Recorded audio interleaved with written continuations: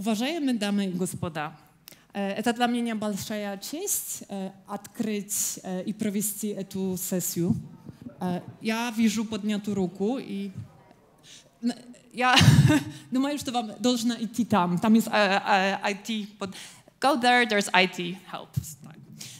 Продолжая. Это для меня большая честь открыть и провести эту сессию, посвященную вопросам снижения вреда от табака, курения в контексте Центральной Азии и Восточной Европы. Меня зовут Kasia Kowalczyk.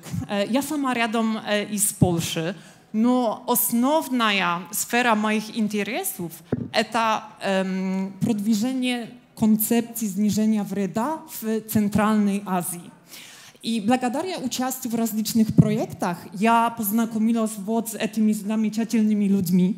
И мне показалось, что было бы интересно, если бы они здесь приехали, и бы мы могли обсудить вышеуказанные проблемы и вопросы. То есть Центральная Азия и Восточная Европа остаются заброшенным районом по разным причинам.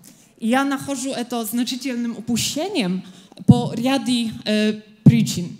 Во-первых, с политической или геополитической точки зрения это очень важный район, особенно сейчас. Потом, что касается климатических измен, это будет эта часть нашего мира, в которой климатические измены ударят сильнее остальных районов. Третья причина – это ВИЧ. К сожалению, в этом районе мы постоянно наблюдаем рост заболеваемости ВИЧ. И четвертая как раз связана с этим мероприятием, в котором мы принимаем участие – Global Forum on Nicotine. То есть доля курильщиков в некоторых странах Центральной Азии достигает почти 50%. Это зашкаливает. И, возможно, некоторые из вас тоже принимали участие в прошлом году. У нас тоже была сессия, посвященная вопросам, вызовам, стоящим перед общественным здравоохранением в Центральной Азии. Но на тот раз я хочу сузить нашу тему и сфокусироваться на, во-первых, на снижении вреда и снижении вреда от табака. А во-вторых, я бы хотела, чтобы мы упор сделали на так называемые ключевые группы. Конечно, мы будем расширять это понятие, поскольку оно тоже очень тесно связано с ВИЧ. Но сегодня мы будем обсуждать людей, употребляющих наркотики, людей, страдающих разными ментальными болезнями, расстройствами. Будем обсуждать тоже подростков и тоже студентов. То есть основная цель этой сессии, во-первых, чтобы вы узнали побольше про район, чтобы у вас была возможность узнать чуть-чуть побольше, познакомиться с нашими гостями. Так что я рассчитываю на ваше активное участие тоже. И во-вторых, мне кажется, что вы тоже поймете, что очень много вызовов, стоящих перед Центральной Азией, в Восточной Европе, очень схожи с проблемами, с которыми вы сталкиваетесь в ваших странах. Ладно, то есть кого я пригласила? Кто сегодня с нами? Жаркий, можно начать с вас, да? Доброе утро, добрый день. Спасибо, что вы пришли на нашу сессию. Меня зовут Жаркин Шадаманова. Я из Кыргызстана, работаю преподавателем в Американском университете Центральной Азии, ACA, и преподаю социологию. Да? То есть я хочу только сказать, с Жарким мы уже знакомы, наверное, 3 или 4 года, благодаря одного проекта. Жаркин очень активно, сегодня он будет представлять Академию. I'll start in English and continue in Russian. The first, I'd like to thank Katarzyna and organizing committee for the kind invitation to participate in this great event. It's second time for me to be here in this great city. And unfortunately, my luggage didn't arrive yet, and I am without suit. Sorry about this. And I will continue in Russian. Я работаю в Казахстане, являюсь заместителем председателя организации, негосударственной организации снижения вреда от неинфекционных заболеваний. У нас более широкий спектр, мы рассматриваем снижение вреда не только в контексте табакокурения, но и в других областях, таких как наркотическое потребление, алкоголь, чрезмерное употребление пищи, неправильное питание и физическая активность. Также мы сейчас рассматриваем вопросы экологии, как harm reduction, и, кроме того, репродуктивное здоровье. То есть вот эти все аспекты, они вместе помогут и должны помочь снизить смертность от неинфекционных заболеваний в нашем регионе, если мы будем правильно применять эти подходы. Мы уже работаем не первый год, наша организация. Вообще мы занимаемся этими проблемами, можно сказать, с 2014 года. Но вот наша организация, она называется Денсаулык, это здоровье на казахском языке. Мы зарегистрировали официально, вот уже второй год как работаем. Работаем мы с негосударственным сектором и с государственными, с министерствами и депутатами.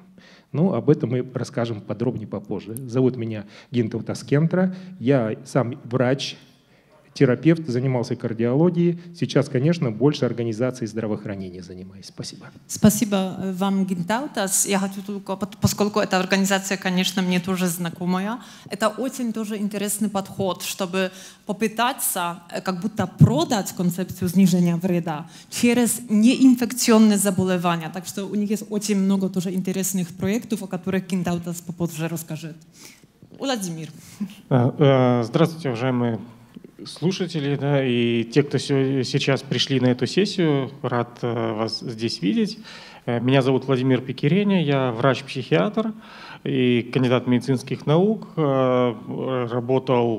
Начал свою работу в снижении вреда я сразу после университета, когда начал работать на пункте терапии опиоидными агонистами для людей, употребляющих опиоиды, и потом продолжил свою работу на кафедре психиатрии и медицинской психологии медуниверситета Белорусского государственного. Вот. Постоянно взаимодействую с общественными организациями и работал в общественной организации экспертом по терапии опиоидными агонистами и социальном сопровождении людей, употребляющих опиоиды и в целом наркотики. И консультирую людей, употребляющих по вопросам снижения вреда в течение длительного времени на пунктах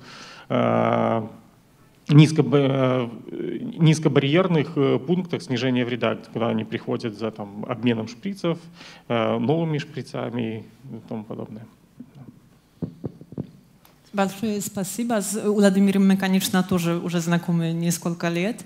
И это тоже интересно, поскольку Владимир как раз будет представлять медицинские сервисы, да, и сервисы по снижению вреда.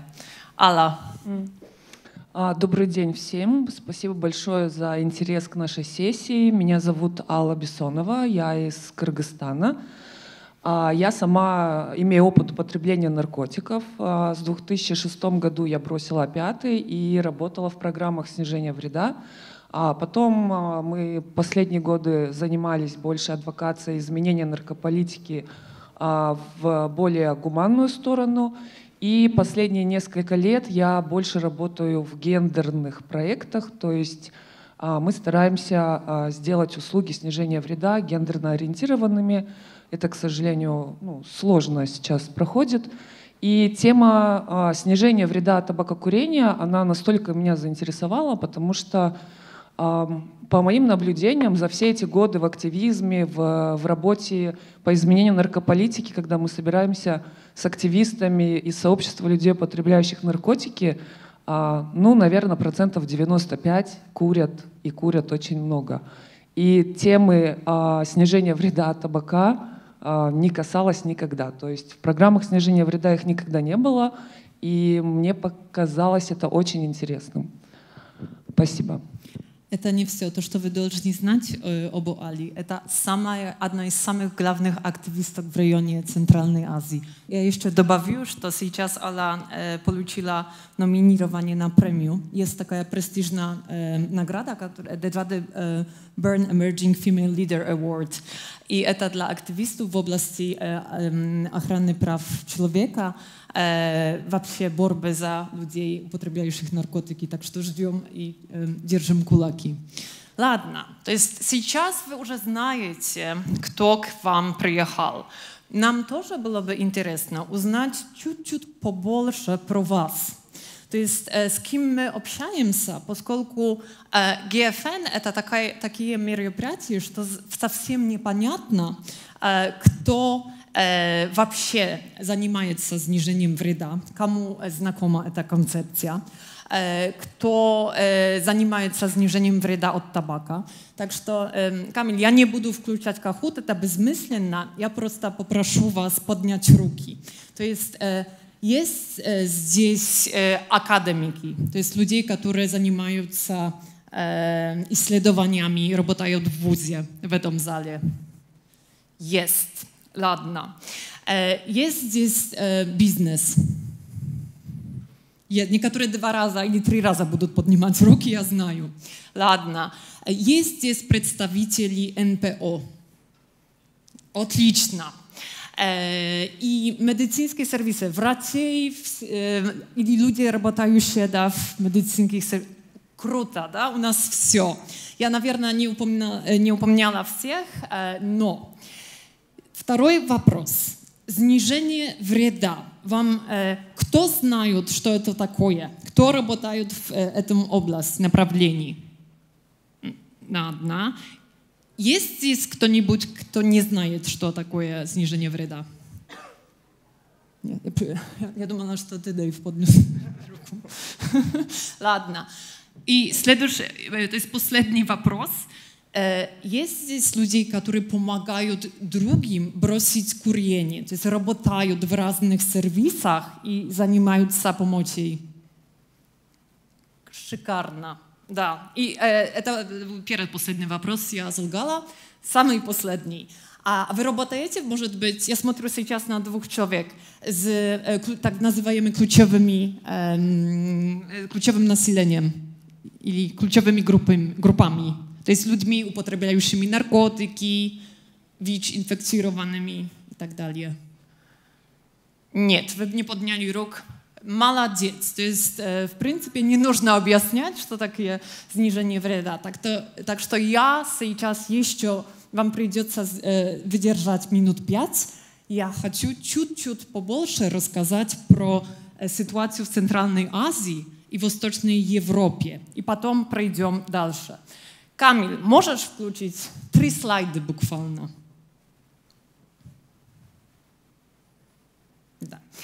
То, чтобы пока Камиль включает, то, что... Не то, презентацию. То, что вы должны... Наверное, некоторые из вас уже знают, к сожалению, район Восточной Европы, тоже Польша, и Центральная Азия очень сильно в разном смысле зависит от России. И я говорю про это, поскольку Россия против концепции снижения вреда. И по этому поводу здесь так все и сложно.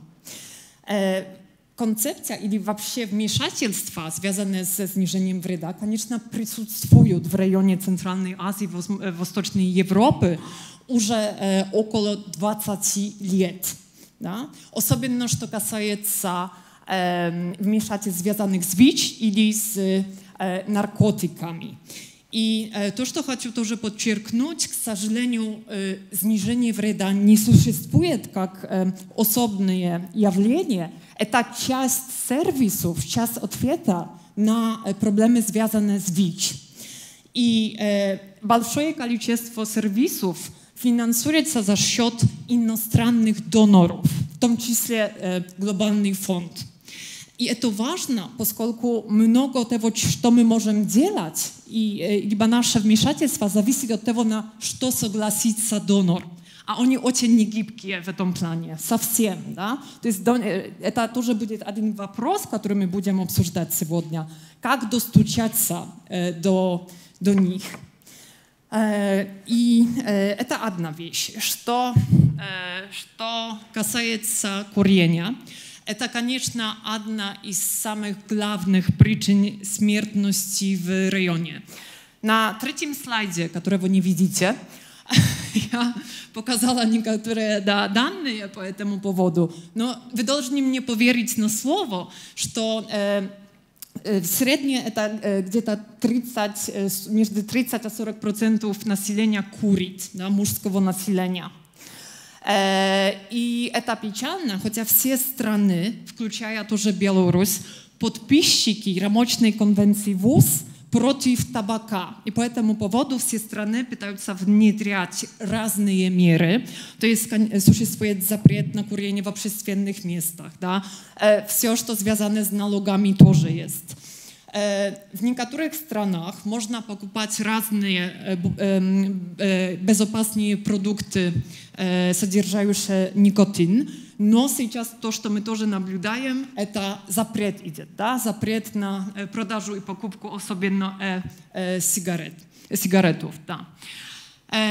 То, что является тоже одной из главных проблем в районе, это бездымный, жвачный табак, назвай. Да? Я думаю, что Жаркин нам расскажет тоже про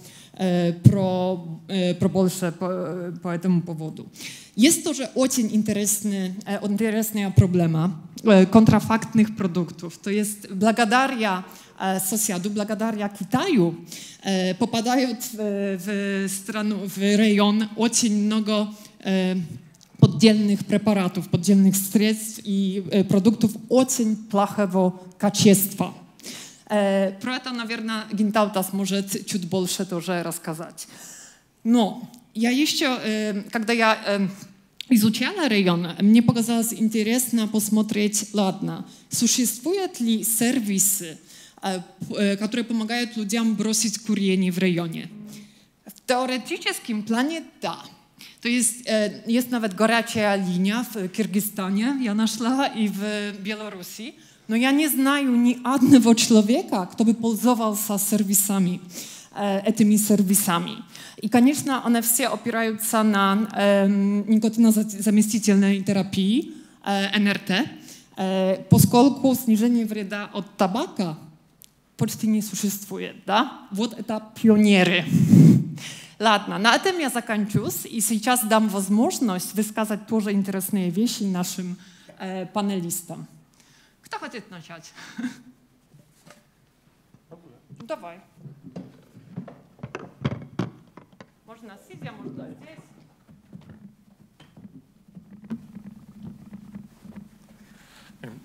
Дорогие друзья, давайте для начала небольшой контекст Беларуси вам расскажу для того, чтобы понимать, вот, в каком месте находится курение в Беларуси. Беларусь — это, вы знаете, что большинство из вас, наверное, знает, что это страна на востоке от Польши, да, имеет большую границу с Польшей. Наверное, многие из вас слышали про кризис мигрантский, который создан на границе с Польшей, из-за чего сейчас Польша строит большой забор, усиливает уже построенный забор для того, чтобы мигранты нелегальные из Африки и Южной Азии не могли незаконно попадать в Евросоюз. Вот. Но, наверное, еще и многие из вас слышали, в Беларуси 9 миллионов человек живет, и кроме Польши граница с Украиной, граница с Россией, Литвой и Латвией. Наверное, еще, возможно, я могу предположить, что многие слышали, и Беларусь часто называли последней диктатурой Европы. Да, и это особенность, которая в том числе влияет на контекст потребления табака в стране. Потому что все производство сигарет принадлежит государству. То есть люди, то есть в государстве монополия производства табака.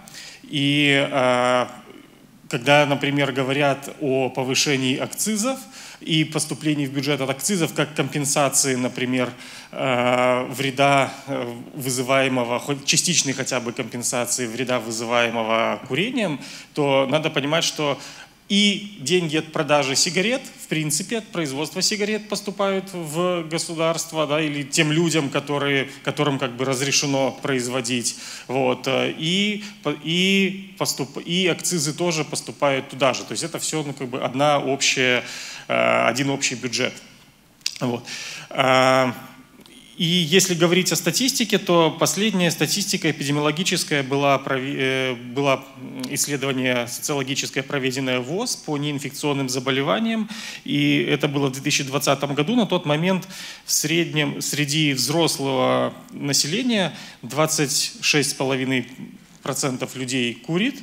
И если мы разделим на мужчин и женщин, то среди мужчин курят 42%, и среди женщин 11,3%. То есть очень выраженный гендерный дисбаланс, и это накладывает свои особенности. Вот. Наверное, такой похожий дисбаланс еще больше в странах Центральной Азии, там еще выше это различие. Но и теперь я хотел бы затронуть вопросы ключевых групп, да, и вопросы людей, употребляющих наркотики, которые курят, и людей с психическими расстройствами, которые курят. И здесь я бы хотел озвучить мою точку зрения, почему до сих пор мы очень мало говорим и очень мало внимания уделяется курению среди людей, употребляющих вещества, среди людей с психическими расстройствами. И в этом контексте тут есть как бы две особенности. Есть причины, которые лежат со стороны общества в целом, и есть причины, которые лежат в какой-то мере даже со стороны некоммерческого сектора. Да? Со стороны общества мы знаем, что люди с психическими расстройствами, люди, употребляющие наркотики, другие психоактивные вещества, это люди, которые часто подвергаются остракизму и дискриминации. И в целом длительное время они воспринимались обществом как те люди, которых надо как можно меньше замечать, вытеснить, не видеть. И мы это можем даже видеть, например, по расположению психиатрических больниц. Если вы приедете в страны постсоветского региона, вы увидите, что все психиатрические больницы, практически все, находятся за городом. Да, то есть люди с психическими расстройствами не должны быть среди нормальных людей. И, соответственно, это какие-то неполноценные люди, это какие-то люди, на которых, может, не очень надо обращать внимание, а значит, и заботиться об их здоровье тоже не очень нужно. И их нужно запретить. И наркополитика в постсоветских странах, она является продолжением полицейской работы. То есть это изначально наркологическая служба, которая создавалась, она не была медицинским сервисом. Это был сервис по контролю за людьми, потому что употребление считалось не расстройством, а плохой привычкой, да, плохим поведением. И, соответственно, вот эта вот идея социального прессинга, да, о том, что нужно, значит, этих людей наказать за то, что они употребляют. И тогда забота о здоровье со стороны курения, она вступает в конфликт с идеей наказания, потому что, как можно заботиться о том, кого мы наказываем. Вот. И соответственно, со стороны здравоохранения очень мало уделяется вниманию курению людей, употребляющих, с психическими расстройствами. Это в целом общемировая проблема. Мы знаем, например, что люди с шизофренией живут в среднем на 15-20 лет меньше, чем люди из общей популяции. И это выглядит странно, но основная причина смерти людей с шизофренией – это заболевание, вызванное курением. Потому что в разных странах по-разному, но в целом от 70 до 90% людей с шизофренией курят. Такие же проценты, чуть-чуть меньше, но похожие цифры у людей с биполярным расстройством. Чуть меньше, но тоже гораздо выше, чем в популяции показатели курения у людей с депрессией. А вот по данным того же исследования STEPS, которое было проведено в ВОЗ в 2020 году, Минск, как столица, оказался городом с самым большим количеством людей с депрессией среди всех европейских городов. И похожая ситуация с людьми, употребляющими наркотики. Да, они живут гораздо меньше, чем в целом в популяции. И если мы говорим, например, о рисках от сигарет онкологических, то для людей, употребляющих наркотики, это почти не актуально. Люди, употребляющие наркотики, не доживают до возраста, когда возникают онкологические риски. Они умирают от сердечно-сосудистых заболеваний, потому что, когда они делают инъекции, они повреждают кровеносную систему, создают повышенные риски инсультов, инфарктов, тромбозов. И дополнение к этому курение усиливает значительно эти риски. И другой вопрос, когда мы говорим о том, о чем я сначала хотел сказать, упоминал о влиянии некоммерческого сектора, это как раз вот эта формулировка, о которой мы сегодня уже много раз говорили, ключевые группы. Откуда пришла эта формулировка? Эта формулировка пришла из инфекционной группы заболеваний, из среды ВИЧ. И с одной стороны, когда мы говорим о ВИЧ-инфекции и говорим о других инфекционных заболеваниях, фокус программ снижения вреда не на здоровье конкретного человека, а на том, чтобы не распространялся ВИЧ в популяции. То есть фокус не на здоровье потребителя, фокус на защите общества от потребителя. И, соответственно, курение, как мы знаем, не повышает риски распространения ВИЧ. И, соответственно, организации, которые дают деньги, которые лоббируют программы снижения вреда от наркотиков, их не интересует снижение вреда в других контекстах, не в контексте ВИЧ-инфекции. Потому что если мы вспомним полное название глобального фонда, то это глобальный фонд по борьбе с туберкулезом, СПИДом, малярией. И курение влияет косвенно только на туберкулез. Вот. Но опять же, это гораздо меньшее влияние, чем, например, наркотики и социальные факторы, например, как бедность. И, соответственно, вот сектор общественных организаций, он как бы попал в свою собственную ловушку, созданную повесткой инфекционных заболеваний, когда забота была не о здоровье людей, употребляющих, а о здоровье, защите общества от ВИЧ-инфекции. И сейчас мы в какой-то мере пожинаем плоды вот этой системы, когда мы не можем в снижении вреда не можем переориентироваться с рынка опиоидов, но на новую ситуацию, когда появились синтетические катиноны, новые наркотики, которые не только колят, но еще нюхают, да, курят. И это в значительно меньшей степени интересует доноров. То, о чем говорила Кася, снижение вреда преимущественно финансируется в странах Восточной Европы и Центральной Азии иностранными донорами. А государству, в общем, это совсем не интересно, потому что совсем другой состав возрастной, да,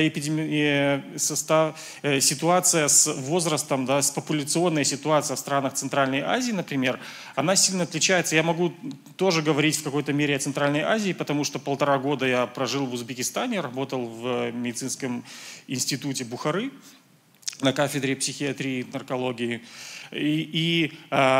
Если мы говорим, например, о количестве населения в Европе, мы знаем, что оно постепенно падает. Но, например, за последних 35 лет в Узбекистане. С 90-го года, когда распался СССР, было количество населения 20 миллионов, и сейчас количество населения 37 миллионов.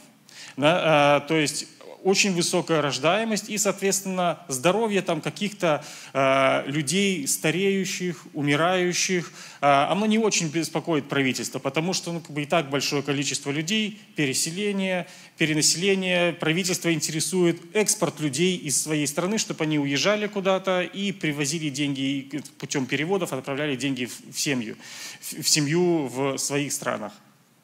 Вот. Ну, в общем, вот да, тот контекст, который я хотел бы рассказать. Спасибо большое. Да, конечно. Ой. Раз. Да? Спасибо, Владимир. Очень согласна с тем, что вы сказали, да. И я тоже хочу немного рассказать про контекст, про снижение вреда в Кыргызстане. Кыргызстан был очень демократичной страной, к сожалению, мы теряем это. И по Центральной Азии мы были впереди по программам снижения вреда, по программам лечения профилактики ВИЧ.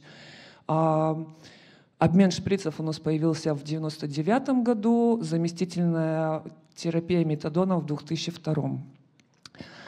Вот. И то есть, что про снижение вреда? Ну, снижение вреда, в моем понимании, как женщина, которая представляет это сообщество, это несколько другое. То есть те услуги, которые у нас доступны в Кыргызстане для людей, употребляющих наркотики, они работают в контексте лечения профилактики ВИЧ. Что на сегодня есть у нас в программах? Это шприцы, презервативы. Да, и вот единственное, что хорошо хочется отметить, да, как позитивное такое развитие, то есть с этого года помимо метадона на заместительной терапии у нас будет еще бупринорфин, в том числе пролонгированный. Пролонгированный бупринорфин, то есть это укол, да, который делается раз в месяц, и человек приходит раз в месяц, получает свой препарат. Причем заместительная терапия – это жизненно важный препарат для людей, употребляющих наркотики. И, к сожалению, врачи у нас часто манипулируют этим, своим, не знаю, влиянием, да, и могут по каким-то причинам наказать человека и лишить его жизненно важного лекарства. Что в моем понимании есть программы снижения вреда? Это не только шприцы с презервативами и заместительная терапия. Это также комнаты безопасного употребления, это также дропинг-центры, это реабилитационные центры, которых у нас нет с 2019 года. Это образование о культуре употребления наркотиков, потому что она есть, и когда есть доступ к этой информации, это... мне кажется, это очень снизит спрос, наверное, на употребление, когда у людей будет достоверная, интересная информация о всех веществах.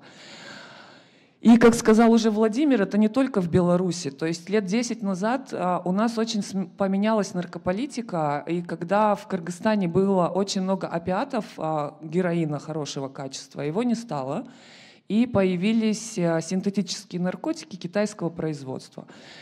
Их употребляют сейчас не инъекционно, то есть люди в основном курят и нюхают.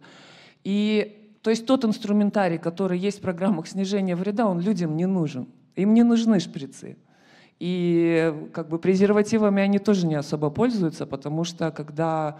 мы все знаем, да, про, может быть, кто работает с потребителями наркотиков, насколько синтетические наркотики влияют на сексуальное поведение, беспорядочное, да, неконтролируемое. Вот. И что, вот как и Владимир уже и сказал, да, то есть все эти программы, они построены для того, чтобы защитить общество от нас, но не для того, чтобы сделать качество жизни нашей лучше или, там, не знаю, немного продлить, улучшить наше здоровье или продлить жизнь. Вот. Я, когда размышляла про снижение вреда от табака, это достаточно сложная задача. Если говорить конкретно про людей, то есть, да, когда ты постоянно в угрозе доступа к жизненно важному препарату заместительной терапии. О каком снижении вреда там, от табакокурения может задумываться человек? А еще, наверное, такая важная составляющая, что, наверное, забота о своем здоровье — это больше привилегия людей, которые имеют средний уровень доходов или богатых людей. То есть в Кыргызстане треть населения, по официальным данным, живут за чертой бедности. Когда человеку просто, он не понимает, чем ему завтра кормить детей своих, ну о каком там заботе о своем здоровье может идти речь? Но на самом деле, мне кажется, что начинать работать в этой теме, информировать, давать информацию среди сообщества может дать свои плоды. И, как мне видится, это, опять же, зависит от нас, от гражданского общества. Это мы должны начать это делать, это мы должны это адвокатировать и внедрять это в программы снижения вреда для людей, употребляющих наркотики. Потому что если посмотреть в контексте правительства нашего, табак, сигареты — это акцизный продукт. А страна имеет доход от этого. Безусловно. У нас идет в Кыргызстане, наши депутаты, они несут такой бред по поводу вейпов, по поводу каких-то заменителей табака. Могу привести пример.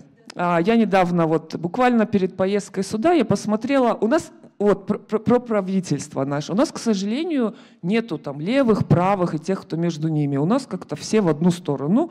И бывает, что в парламенте один адекватный человек, который предлагает реальные хорошие вещи. Но это сложно все продвигать. И 3 дня назад у нас один депутат предложил штрафовать за курение вейпов в общественном месте на 40 тысяч сомов. 40 тысяч сомов — это наша местная валюта, это где-то $500. То есть штраф сигарет в общественном месте — 3000 сомов, а употребление наркотиков в общественном месте — 10 тысяч сомов. А курение вейпов он предложил штрафовать на 40 тысяч. Но мне кажется, что здесь просто люди, они очень заинтересованы, не менять эту систему, а чтобы было больше сигарет, чтобы они получали свою выгоду. Поэтому здесь, если смотреть на что-то такое большое, мне кажется, нам должны быть союзники, люди, принимающие решения, которые смогут эту систему изменить и помочь нам внедрить ее в программе снижения вреда.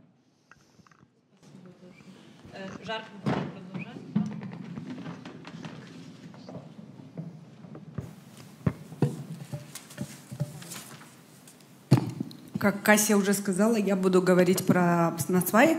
Слышно, да?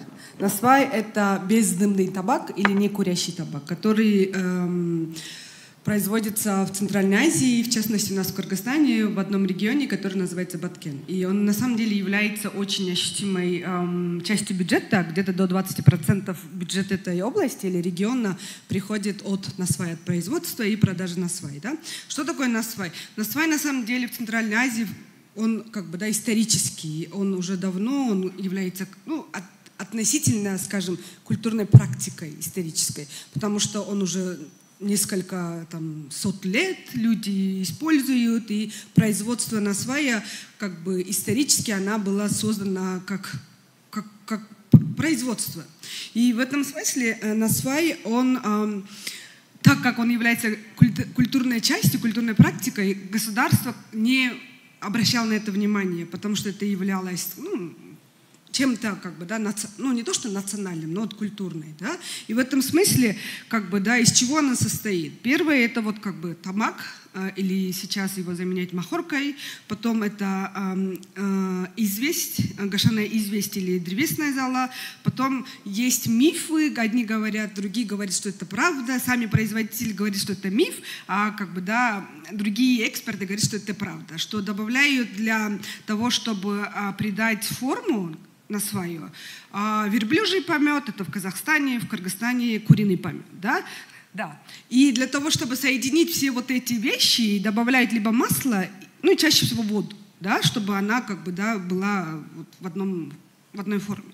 И в этом смысле как бы очень много негативного отношения к насваю со стороны населения, потому что, то есть понятно, что это вредно, оно вызывает очень много болезней, да, раковых и так далее, ротополосных и так далее, да, и вот чем пугают большинство, это то, что как бы там куриный помет. Но про то, что в содержании, никто про это не говорит.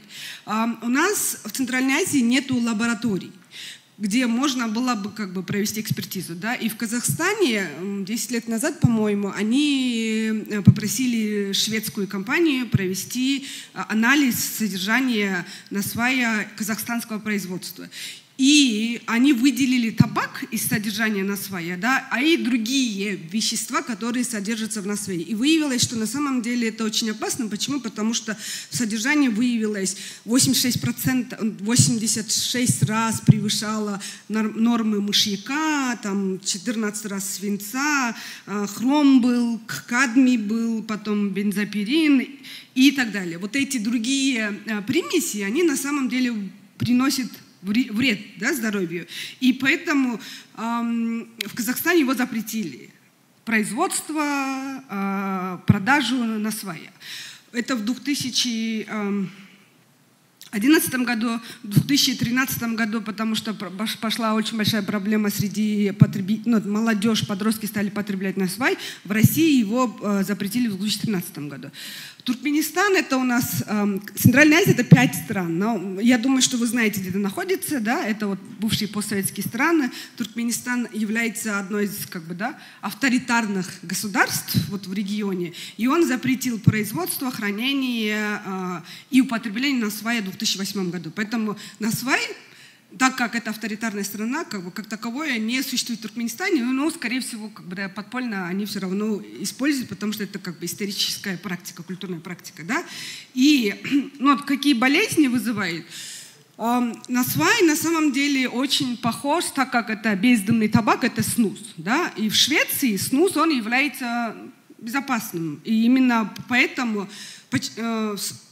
Потому что в Швеции они регулируют производство и контроль снуза. И негативные какие-то вещи были убраны, потому что оно было отрегулировано. Да? И сейчас Швеция является одной из лидирующих стран по количеству наименьшего количества курящих, да, как вы знаете, и болезней, связанных с, вот, как бы, да, онкологических болезней, связанных с, как там называется, ротополосные, я не доктор, да, и так далее. Да. И в этом смысле в Кыргызстане как раз-таки наоборот, потому что она не регулируется, и как она производство, как производится, никто не знает, и врачи говорят, что это приводит к очень большим как бы, да, негативным последствиям к здоровью. И проблема у нас заключается в том, что сейчас молодежь стала потреблять, и в большей степени это дети. И как бы официально говорят, это 13, не слышно, да? Sorry. Официально говорят, что это 13-15 лет. Okay, so the problem in Kyrgyzstan is that young generation are consuming nasvai. And officially, they said it's more than 20% of whole generation. So the age, officially, they say starts from 13 years. But in reality, it starts from 10 years. Why? Because it's so cheap. It's even cheaper than cigarette sticks. So the cost of the nasvai, like, it's 20 som, which is like, сколько это в долларах? 25 cents. While cigarette pack is 150 soms. So that is the 2.5 USD, right? So which means every kid can buy nasvai because nasvai has been sold in front of, like, you know, next to the school. Every shop are selling nasvai and children are buying it. Why? Because parents cannot recognize that children are smoking. That is smokeless tobacco. And also the, you know, the peers. Right? How all those teenage and other things, so that they influence the impact of the peers. So those are the quite big issues. And there was done one research, and according to the research, almost 60% of all school children were consuming nasvai. That is, yes, almost 56.6. And they said out of these 60, 50 6.6%, 27% are the girls, little girls. So, which is really huge issue for the country and for country generation. And we have to pay, the government should regulate. So they've tried to do something, and few times. So first time it was in 2000, deputies, the parliament deputies, they started discussing about Naswa in 2013, and they one said something, and then they ignored him, and then they started talking about it again in 2015, and then nobody paid attention, and then they started talking about Naswa, prohibiting Naswa as it was in the neighboring countries in 2015, and then again nothing happened, and in 2017 also nothing happened, and then they raised this issue in 2021, and they decided, since Naswa is one of the main budget of one of the regions, they postponed discussing this law up to, up to 3 years. So this year they should start talking about it. So not talking, but mostly about prohibiting. But then recently, this year, the organization which regulates Naswa production, kind of, not that regulates, but oversee, that is our agriculture ministry. And they said, most probably we have to regulate and control the Naswa production in the country, since Naswa is one of our regional export.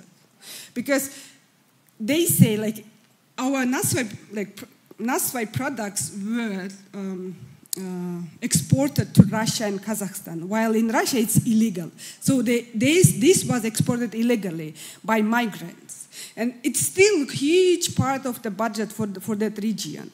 And that is why they are discussing about regulating, and I hope, of course, it's quite kind of dreamy, but I hope we will have some kind of, system or regulation which Sweden has. So I hope that it will be regulated. And another thing is that with the Naswa, it's very difficult to monitor, control the young generation, because they're consuming.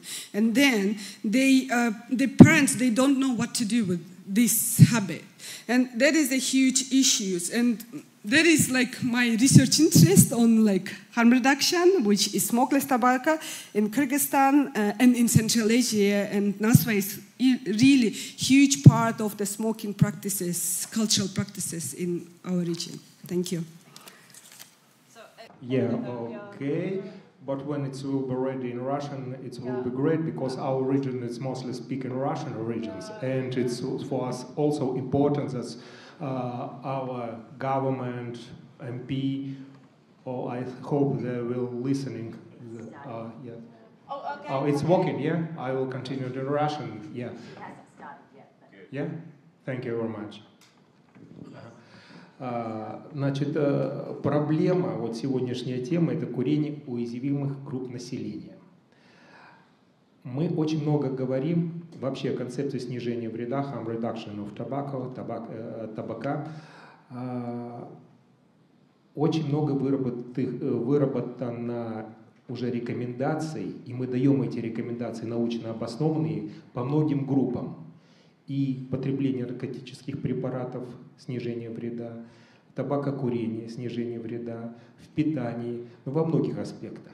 Но как раз таки вот это, которое Кася подняла, проблему уязвимых групп населения, мы ее обходим. И вот мне пришлось задумываться. Я сам до этого не сталкивался с этим, с людьми этими сталкиваемся постоянно, работаем, но мы не выделяли это в отдельную группу. Стоит ли это делать? Наверное, да. Акцентировать. Потому что, вот как сказали данные психиатрии, шизофрения – это 80-90% курящих. В Соединенных Штатах это 90% курящих больных шизофренией. Большое количество.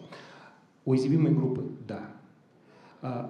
Наркопотребители тоже являются уязвимыми группами. Но, конечно, вот как было отмечено, что последствия от самих наркотиков, они очень сильные, не доживают до возраста, но заместительная метадоновая терапия, она дает надежду этим людям дожить до старости. Есть уже такие случаи. В Казахстане почему метадоны, в Киргизстане уже дальше пошли, это здорово. У нас, к сожалению, есть противодействие, хотя это официальная программа, рекомендованная ВОЗ, как harm reduction.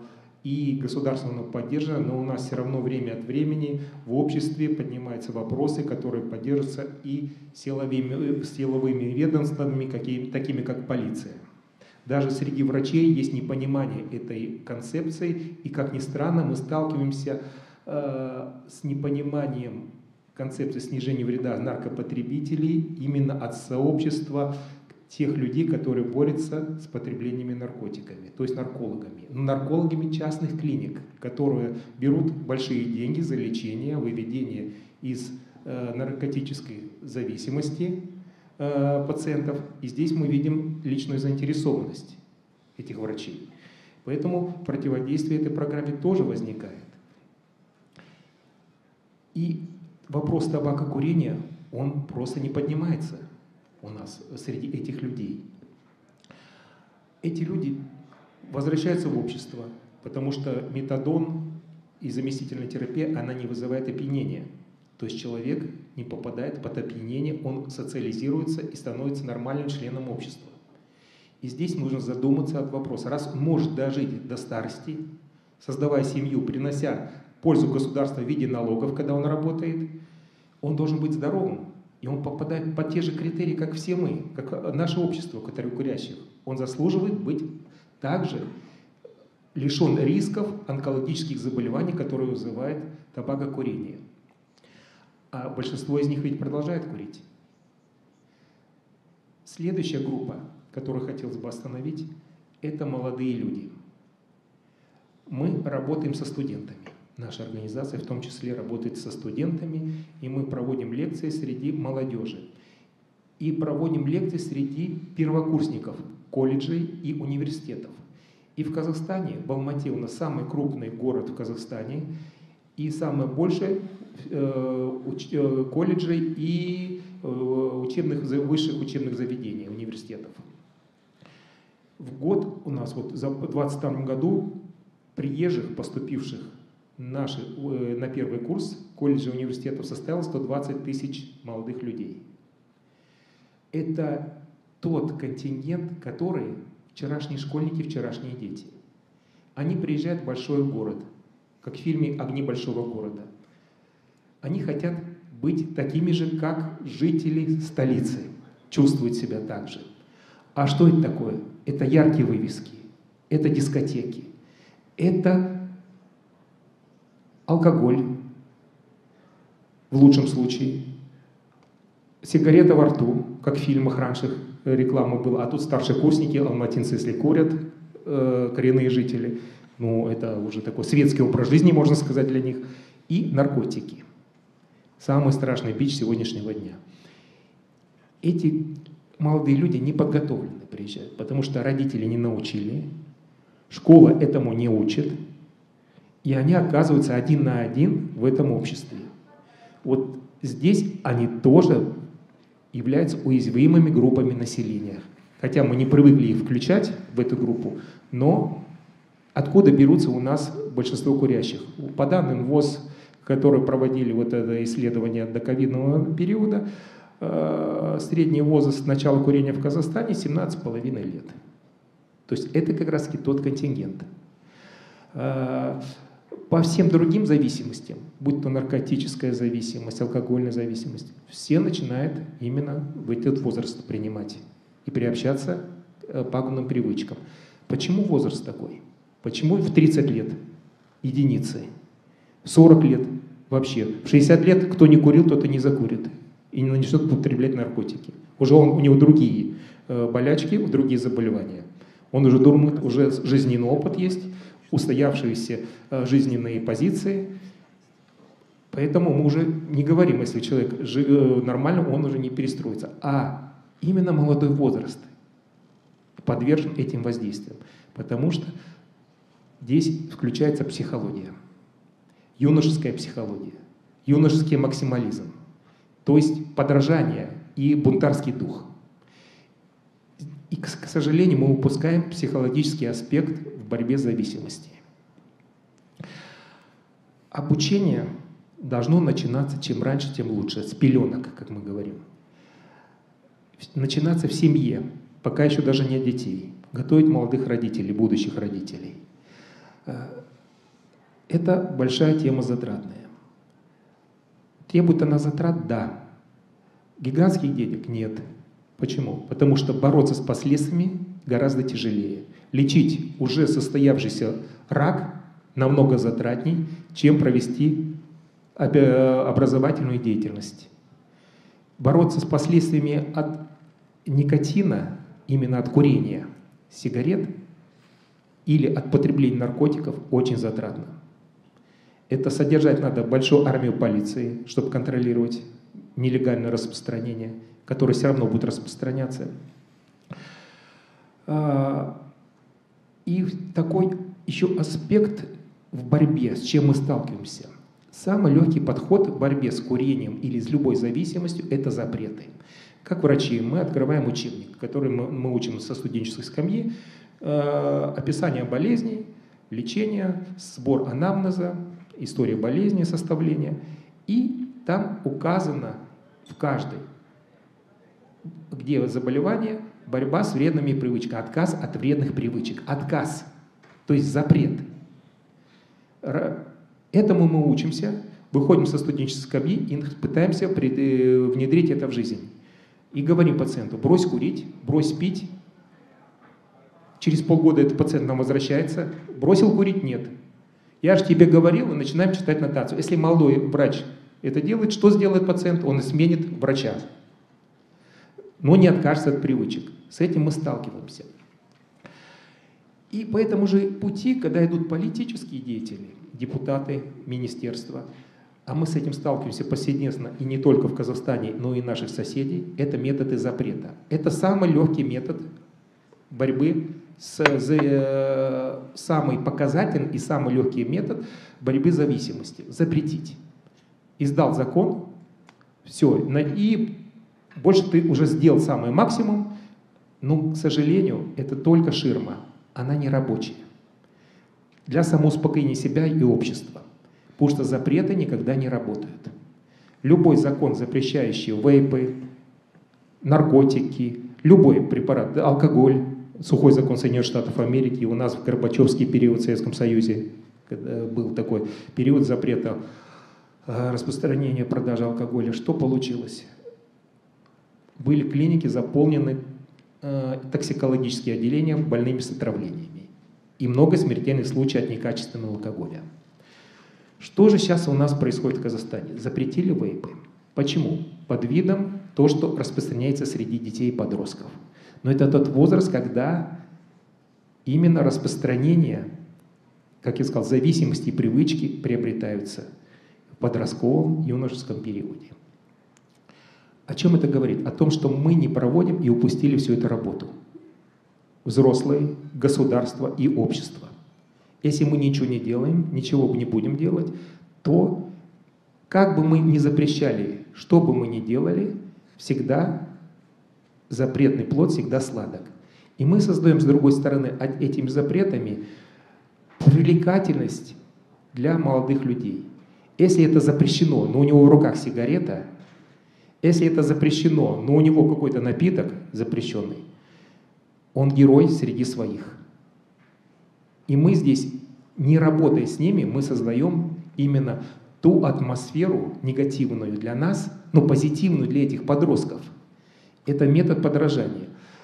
Приведу такой пример. Разговаривая с педагогами с одной школы в Казахстане, туалет для девочек. Если у тебя нет вейпа, ты ботаник, когда заходишь в туалет. Представляете, это уже не просто субкультура, это уже идет стигматизация среди подростков. Это начало буллинга, даже можно сказать. Чем опасно вот это запреты? Если эти запреты будут работать, то есть они работают сейчас, у нас запрещение идет, и, к сожалению, в Узбекистане идут по той же дорогой запретов. В Киргизстане поднимается вопрос по запретам вейпов, электронных систем нагревания табака. Не разобравшись в вопросах, для кого они нужны, прикрываются подростками и детьми. Потому что этот подход снижения вреда для взрослых, кто уже употребляет сигареты, он важен. Мы им сохраним жизнь. Мы сохраним бюджет семьи и государства. Мы снимем нагрузку с медицинских работников. Это мы все знаем. Это уже доказано научно. Мы здесь собрались, уже это знаем эти многие исследования. Мы их приводим в пример, показываем страновые успехи в мире, передовых стран в этих позициях. Но, к сожалению, наши оппоненты говорят одно. Дети и подростки. При этом обрекая их и подталкивая их на употребление запрещенных препаратов. А ведь в Казахстане запрет на курение 21 год. Не 18 лет, как в большинстве стран, 21 год. За употребление наркотиков 21 год. Но уголовная ответственность и дееспособность 18 лет. В армию 18 лет. Почему такой разрыв? Когда принимался закон поднять возраст до 21 года, мы были против. Привело это к позитиву? Нет. 17,5 лет начинается курение. А если закон не срабатывает, он положительно в каком? Будет играть положительный аспект? Нет, потому что он нарушается. А если закон нарушается, значит, что в мысли в обществе? Что законы не работают, их нужно не соблюдать. То есть это уже другой политический аспект мы наносим, не понимая, что если не рабочий закон, он наносит имиджевый урон государству. Потому что каждый понимает, можно не соблюдать, ничего не будет. Контрафактная продукция, которую Кася упомянула, мы тоже занимаемся этим вопросом по поводу контрафакта. За 4 года оборот контрафактной продукции в Казахстане 30 миллиардов долларов. За 4 года. У нас население 20 миллионов человек. В мире контрафактная продукция составила, по данным таможенных конфискатов, только то, что конфисковали, от 200 до 360 миллиардов долларов. Это только то, что могли конфисковать. Что такое контрафактная продукция и почему мы занялись этим проблемой тоже? Потому что это дискредитирует концепцию снижения вреда. На примере жевательной резинки. Есть жевательная резинка без сахара. Мы знаем эти бренды, просто озвучивать не буду их. Мы проводили анализ этих жевательных резинок. И упаковка идеально сделана, все идеально сделано. Но в нем сахар. Не сахарозаменитель. Почему? Потому что сахарозаменитель дорого стоит. А сахар – копейки. И когда он в подвале делается у кого-то нелегально, конечно, он будет думать о заработке денег, а не за тем, чтобы принести пользу. К чему это приводит? Если больной сахарным диабетом берет какой-то продукт, где нет сахара, а он получает этот сахар, это наносит урон его здоровью, повышается уровень сахара в крови, недостаток инсулина. То есть он не регулирует это, это наносит вред сосудам. То же самое с алкоголем, контрафактная продукция алкоголя. Подделывают табачные изделия, подделывают акцизные марки на табачных изделиях. Но ведь еще и подделка идет систем нагревания табака, вейпов. Допустим, дорогие системы трудно подделать, как нагревание, как Айкос, а вот их и не знаю по ним информации, но по разовым системам, по вейпам подделки очень большие, потому что стоимость их в 3-4 раза ниже, чем у официальных производителей. А на чем экономят? На составе. Если мы знаем, что липоидная пневмония, которая возникала при употреблении вейпов в Соединенных Штатах Америки, была с добавлением витамина Е, масляных растворов, а масляные растворы, они в легких не перерабатываются, и что вызывали эти пневмонии с летальным исходом, то ароматизаторы масляные, они очень дешевые. Если добавлять в вейп ароматизатор, и мы не знаем, что это состав, и при регулярном употреблении он, конечно, приведет к пагубным последствиям. Вот чем опасна контрафактная продукция. К сожалению, в Казахстане у нас нет регулирования этой продукции. У нас нет технического регламента. Мы пошли по методу запрета. И мы, запретив продукцию, наносим открываем контрафактной и контрабандной продукции оборота. Она наводнится. А почему наводнится? Всегда закон рынка. Есть спрос, будет предложение. А спрос есть, потому что мы уже сформировали субкультуру подростков, вейповую субкультуру. К сожалению, это так. И мы сейчас будет, конечно, вот после принятия закона полиция будет работать, власти будут работать, проверять официальных продавцов. На полгода все это утихнет, но на следующий год будет новый всплеск этой продукции. Если вспомним Соединенных Штатов Америки, когда был запрещен, введен сухой закон, первое время не было алкоголя в Соединенных Штатах Америки. Потому что все наблюдали, что будет дальше. Но рынок сделал свое дело, его наводнили. У нас в стране, в Советском Союзе еще бывшем, когда ввели сухой закон, но у нас не был такой жесткий, как в Соединенных Штатах Америки, у нас были комсомольские свадьбы, то есть безалкогольные свадьбы. Что было? Из минералки, бутылку, наливали водку. В чайник чая наливали коньяк. Убрали алкоголь? Нет. Традиции остались. Понимаете? И с вейпами будет то же самое. Завтра наводниться неизвестно с каким содержанием. И мы столкнемся так же, как с отравлением алкоголя и смертельными случаями. К сожалению, я более чем уверен, что мы столкнемся завтра с этой же проблемой. А каким путем надо было бы идти? Вести техническое регулирование и контроль именно над распространением. Разрешить продажу, но контролировать. А это более сложно, чем запретить. Я запретил, я не контролирую, все, я свое дело сделал. Вот в чем опасность запретов. И поэтому вот проблема, которую Кася подняла, уязвимые группы, мы рассматриваем более широко, включая подростковый период. Это немаловажно. Я думаю, поднимая этот вопрос, именно в регулировании нужно подходить разумно, не закрываться ширмой запретов и ничего после этого не делать. И еще вот такое, что же делать с другими группами? У нас есть МКБ-10, есть протоколы, стандарты лечения у врачей. В этих стандартах прописано, что делать. Но у нас нет стандартов профилактики, профилактической работы. То есть у нас есть диагноз, мы знаем, как лечить. Но что сделать с профилактикой, у нас таких рекомендаций нет. Если выработать эти рекомендации по профилактике заболеваний и включить туда именно профилактику табакокурения среди уязвимых групп, тогда это будет уже закон для врачей, что они должны будут делать. Это будет прописано.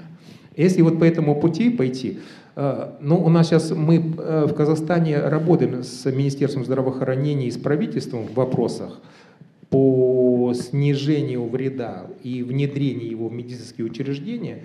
У нас очень неплохие наработки в этом направлении, потому что мы не разделяем отдельно табакокурение, употребление алкоголя и другие зависимости от концепции борьбы с неинфекционными заболеваниями, снижения смертности от них.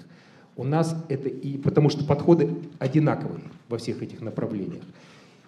И внедряя вот эти подходы, мы сейчас пытаемся совместно найти решение. К сожалению, вот эта рамочная конвенция, которую ВОЗ, она однобокая, односторонняя, не предполагает дальнейшего развития, расширения своих рамок и перспектив в этой работе. Вот мы с этим, конечно, немножко сталкиваемся проблемой. Но потихонечку приходит понимание среди медицинского сообщества и, что немаловажно, и среди политического истеблишмента в Казахстане о концепции снижения вреда. Здесь очень важно именно доносить в двух направлениях информацию. Первое направление – это работа с населением и, немаловажная, работа с политиками. Спасибо. Ой, большое вам спасибо. Я извиняюсь, что я перебила.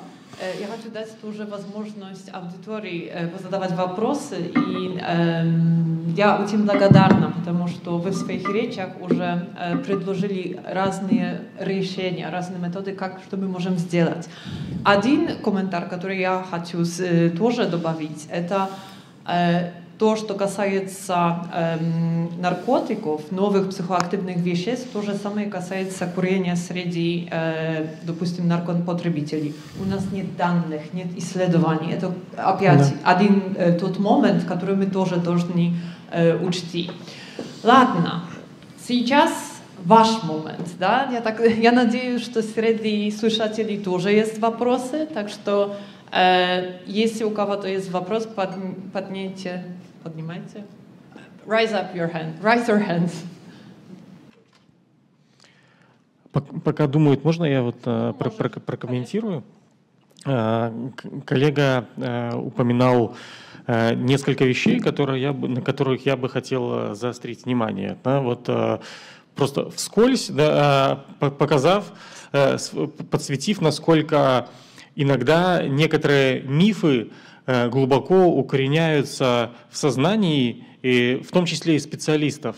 Да, коллега говорил о том, что вот есть проблема табака и особенно проблема наркотиков, да, которые создают проблемы для здоровья. Но если мы посмотрим на цифры, то окажется, например, что в Беларуси от курения в год умирает по меньшей мере 20 тысяч человек, а от наркотиков умирает 1 тысяча человек. То есть от курения умирает в 20 раз больше. Если мы посмотрим, а от алкоголя в Беларуси умирает около 10 тысяч человек в год. Если мы посмотрим на данные Узбекистана, то, например, в год от курения в Узбекистане умирает по меньшей мере 60 тысяч человек, и от наркотиков умирает около 500 человек.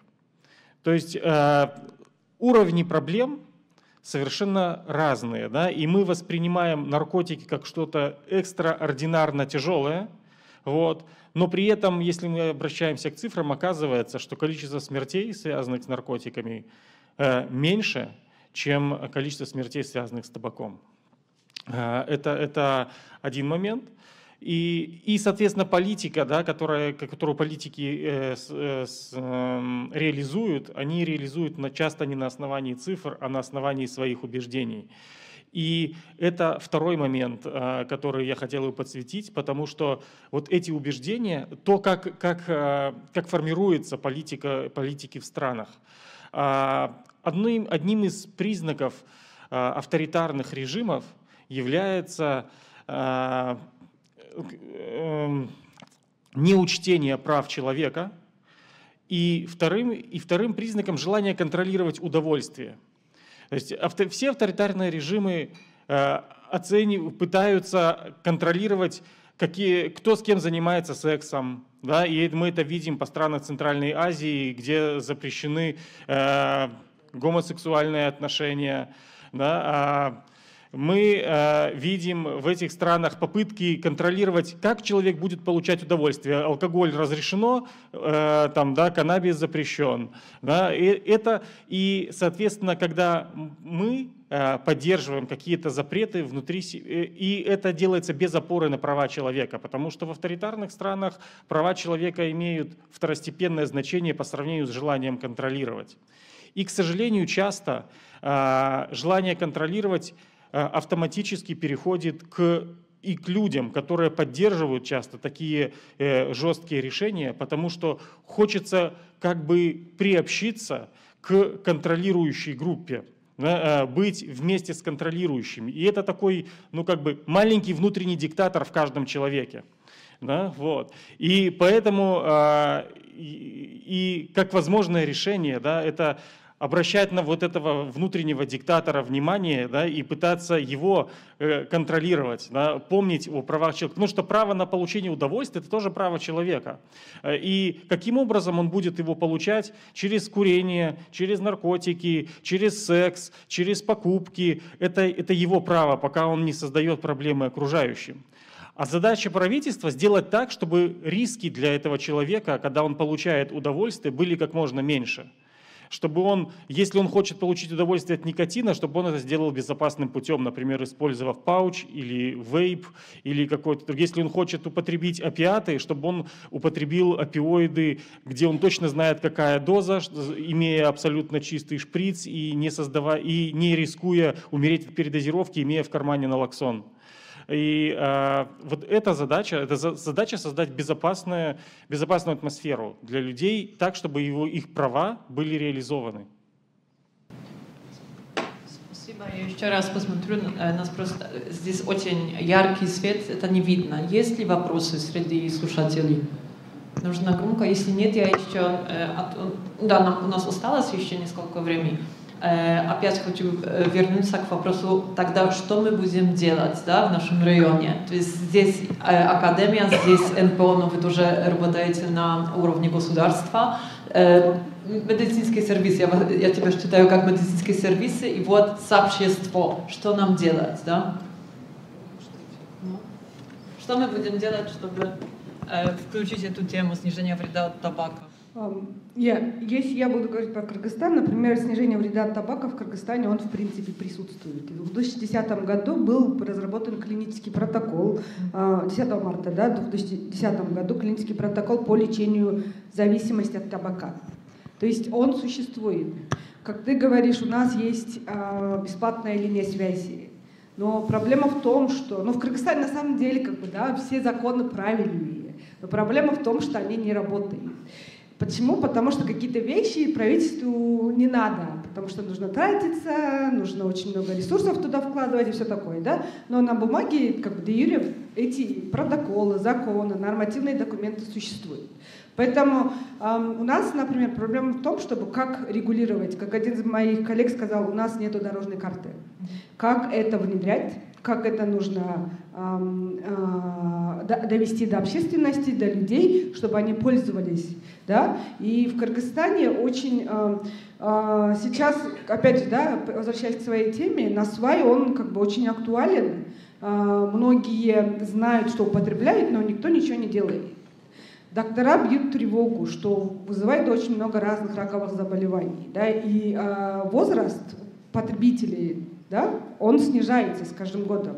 То есть насвай продается вот прям напротив школы в магазине по 20 сомов. Да? Это 10 раз дешевле, чем сигарета. Поэтому дети его используют. И даже, я здесь, у меня это первый год, когда я участвую в GNF, и мне очень нравится. И мне вообще контекст нравится. Почему? Потому что вчера мы говорили, и это применяя к своей тематике, через запрет мы не можем ничего добиться. То есть мы можем запретить, но это будет обратный эффект иметь. Как мы уже тут много раз говорили про сухой закон, да, в Советском Союзе сухой закон и так далее. Да? И, на мой взгляд, нужно, мне кажется, регуляторные механизмы вырабатывать, чтобы они как раз-таки внедрялись, и были какие-то контрольные механизмы, которые следят за правильностью. И вот то, что мой коллега здесь, Гентаус, говорит, что очень много будет контрафактных вещей. Да?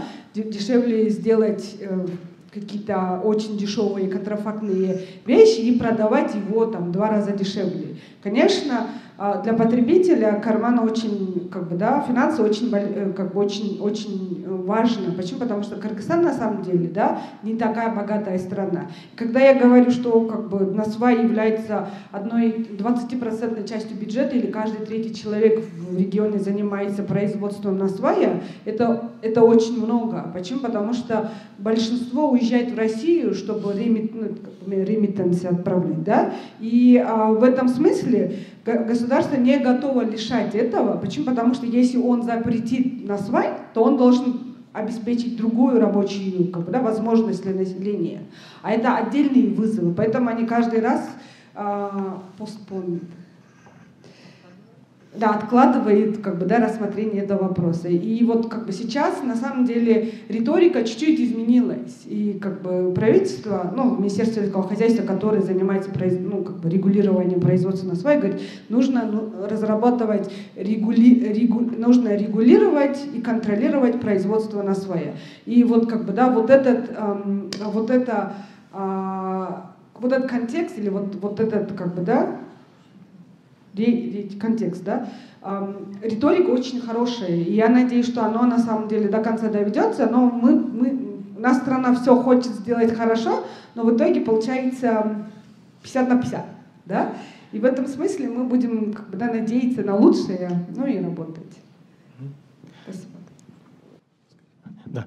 В ответ на вопрос Катаржины я бы вот хотел, и Катаржина же упоминала частично ответ на свой вопрос, что мы должны делать для того, чтобы вот снизить вред от курения в уязвимых группах, в группах с психическими расстройствами, с людьми, потребляющими наркотики. Нам нужны данные. Нам надо понять, что интересно этим людям.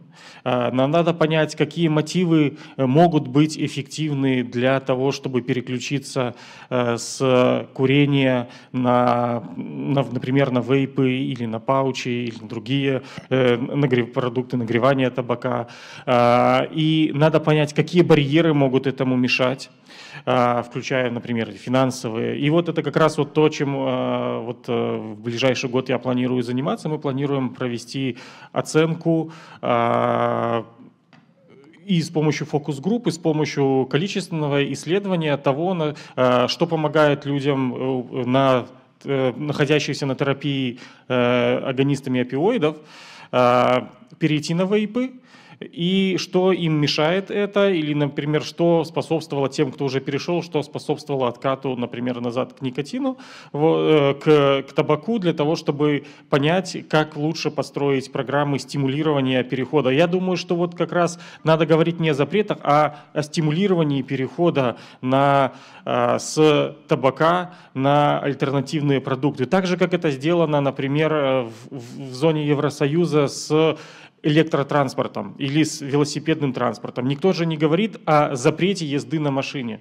Говорят о стимулировании перехода например, на велосипед или на электромобили.